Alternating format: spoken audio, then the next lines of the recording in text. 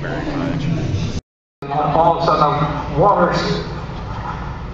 See, on the ship you could see to the horizon is about 6 miles. The ocean is a beautiful, beautiful thing when it's nice.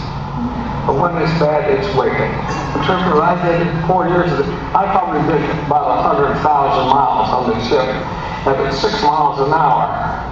Because the ships were slow, very slow. The ships I sailed on were basically a big old cardboard box. So every time they dropped a bomb, they had to have a new one. Every time they shot a gun, they had a new shell. Every time they wrecked a Jeep, why they had to have a new Jeep, and they were all transported on the old ships that I sailed on. When they said I'd be a cook or baker, it didn't sound too bad because that's where the food was. But first of all, they wouldn't take me because I was physically unfit, they said. The classification was 4F, physically unfit.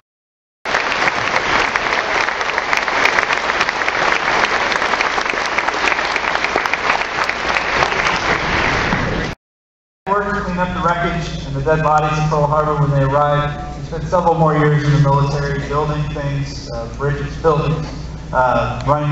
Engineer.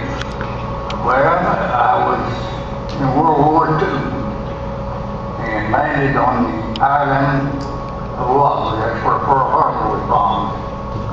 A month to the day after the bomb. Well, it was just a jumble of something ships in the harbor, and then the airfield and the rest of the base, harbor base was just in shambles where it had been bombed. After a certain length of time, while you got where you could go on with your work, but I mean it was something. Middle school. But not only did Tanner go serve our country,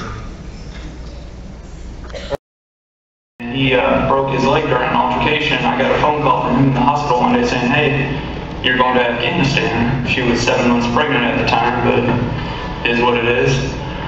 9 months over there, our job was doing U.S. Customs Border Protection.